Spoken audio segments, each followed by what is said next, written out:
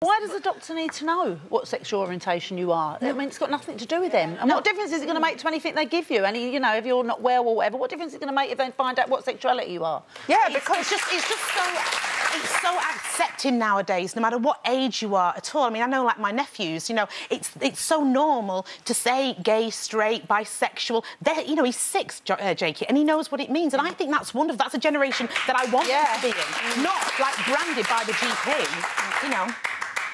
Well, I mean, things, of course, there's lots of different research and everything else. This is another kind of version of it. This is at a university in Utah, and there has been a big study there by various very smart people who say that women, as well as men, but women are attracted to both sexes later on in life, and they're potentially putting it down to the menopause.